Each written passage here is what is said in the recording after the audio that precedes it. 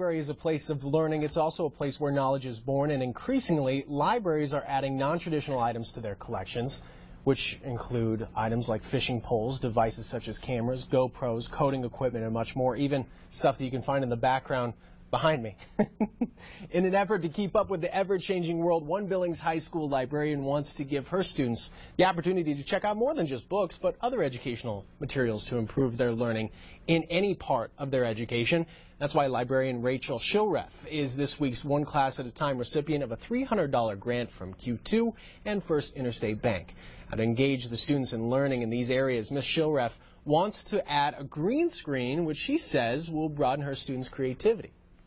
Doing a lot of different book reviews, or where they read a book and then they want to do some sort of video blog about it, kind of YouTube style. And so if they were to have the ability to create their background or have something cool going on behind them, I could just see them like having that creative outlet. They could get a lesson or two from Bob McGuire. If you know of a teacher with a great classroom idea and needs a little bit of the extra funds, let us know. The application is available on our website at k2q.com under the